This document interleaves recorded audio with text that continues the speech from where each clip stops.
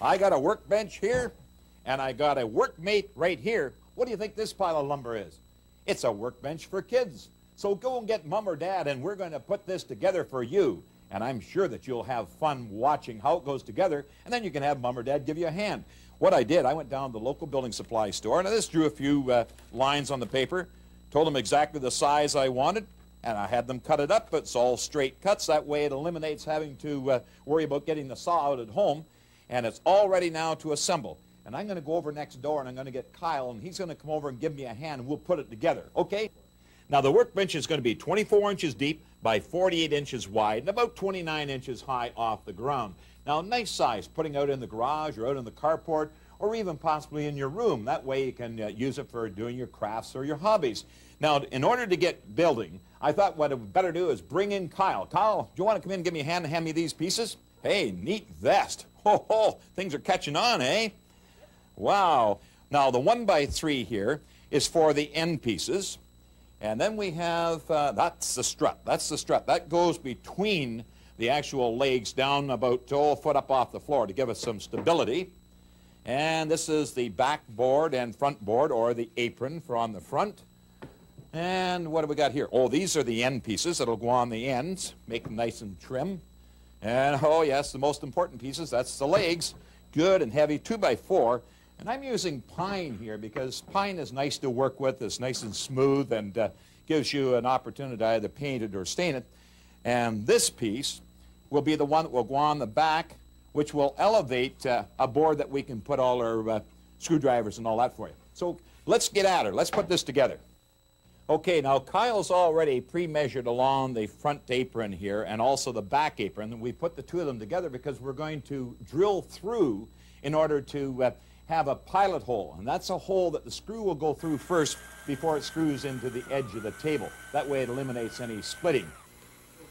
Now you'll notice here Kyle's using a cordless drill, and it's a variable speed, so they're very, very safe to use, and it gives you much more control over your bit as it's going through the wood, and you don't have any cords to contend with either. The next thing we're going to do now, we're going to screw on the face or the apron. Now I've taken a piece of 3/16 inch material from my just my scraps here around the workshop, and I want to keep this edging right up about 3/16 of an inch there, Kyle, if you want to hold that up there. The reason why 3/16 of an inch, Kyle, is when that's up there fixed now, you got that little lip there, and that's going to keep anything from sliding off the workbench, keeping it nice and fixed when you're working. Kyle, here's a little tip here.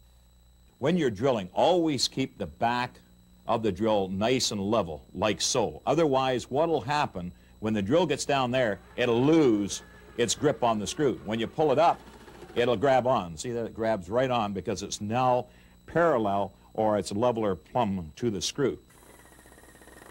There, you got it now. You got it down pat. Now I'll just flip this over.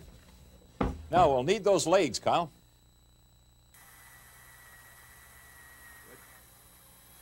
Now, because of this being the point of where it's going to have all the racking or the movement in the bench, I'm going to glue in this particular location before you put the screws in. Good. All right. Now, what we're going to do is put the braces in place. And we're measuring from the bottom of the legs up the leg 8 inches. That's where we're going to mount the strut. You notice I'm always pre-drilling a pilot hole. That's a way that saves a lot of splitting out of the screws. You use those for a pilot hole. That gives you some stability and also gives you something that if you want to put in underneath the table, you can possibly even put a piece of plywood there to make a shelf.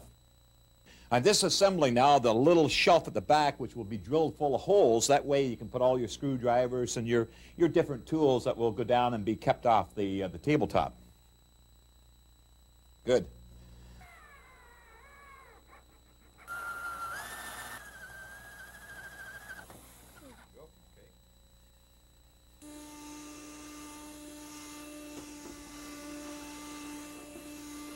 You know, it's amazing what you can do with a little bit of plywood and a little bit of 1x3 and 2x4 and build yourself a workbench. Hey, kids, why not get Mom and Dad to give you a hand And you know what you do? Here goes the tools.